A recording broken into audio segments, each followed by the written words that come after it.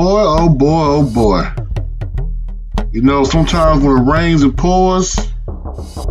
Sometimes when news gets good, it gets going. Good morning, folks. Coach Simmons here. Do me a favor, give me a like, share, and subscribe. This one, this is gonna take speculation up to a whole nother level. I'm gonna give credit to this one to Kyle T. Mosley. The link will be in the description below. Jerry Rice considering being a head coach. Wow. So this article came out today, and basically, imagine a sunny, cool afternoon in the cathedral of college football in Jackson, Mississippi. A site where many HBCU football classes are taking place. Patrolling one sideline be the leader of the newly crowned Kings of the SWAC, Hall of Famer Deion Sanders, at one time a teammate, adversary, and foe, is standing on the other sideline. None other than the GOAT, Jerry Rice. Man. So, according to the article, Jerry Rice had a candid chat and was asked, has he contemplated being a head coach? Jerry Rice stated, not until Deion Sanders with Jackson State. Because I felt like I played the game such a long time, was so totally committed. I put everything into my career that I didn't have anything left. Because as a coach, you really don't have a life. I mean, coaching is hard, man. It takes a majority of your time, but yeah, it takes total commitment.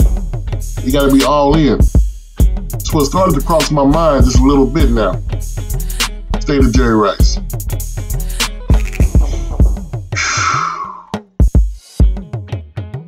Let's just play devil's advocate here.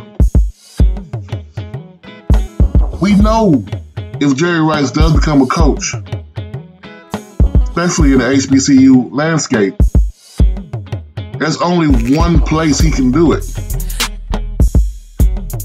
Jerry Rice said on recruiting, the importance isn't lost on Rice that he needs, as he noted that he needs at his alma mater, Mississippi Valley State. Jerry Rice says, but you know you got to get certain recruits. It's important to get those top recruits in there that can that you can put into your program, make your program so much better.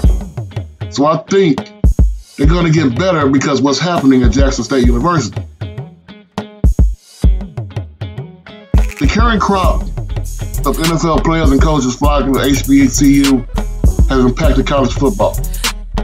And highly talented recruits and transfer portal student athletes are taking notice. Not many can deny playing for Deion Sanders at Jackson State, Eddie George at Tennessee State, Hugh Jackson at Grambling State, Eddie Robinson Jr. at Alabama State, Bubba McDowell at Prairie View A&M, Tyrone Wheatley at Morgan State, or Robert Massey at Winston-Salem State wouldn't positively help a player with NFL aspirations. The same way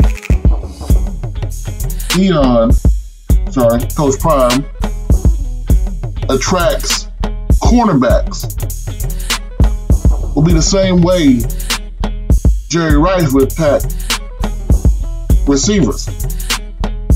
Because let's be honest, one of the reasons why the cornerbacks are going to Jackson State is because there is nothing no other school can teach you. There is nothing that LSU can say, we'll teach you how to be a good cornerback. He's Deion Sanders. There's nothing that Florida State can say about, we'll teach you how to be a good cornerback. He's Deion Sanders.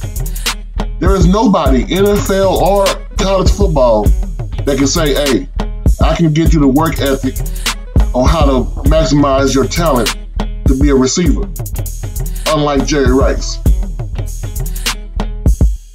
Now, the only problem is, the only school that Jerry Rice not can, but should go to will be Valley.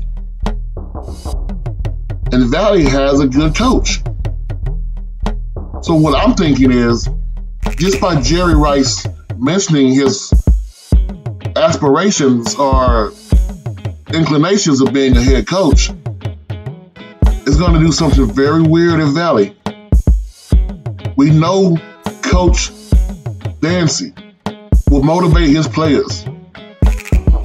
But now you put an extra chip on Coach Dancy's shoulders. This may be the best year Valley has ever had since Jerry Rice left. Now, if Valley does go 3-7 again, does Jerry come in? Does Jerry come in and take over? Or does Jerry Rice come in as a offensive coordinator? That would be the key. If Valley can have Coach Dancy as a head coach and Jerry Rice on that staff as a coordinator in his stadium, Jackson will be in a world of trouble. Because there is nobody, and I mean there's nobody, who outworked Jerry Rice. This man is famous for winning the Super Bowl and the very next day running hills training for the next season. Jerry Rice was one of those players where quarterbacks were always, is it the quarterback or is it a receiver? Well, Jerry was so good, he had that same question with Montana and Steve Young. Because Jerry Rice elevated them both. Imagine if a top 300 receiver goes to Valley.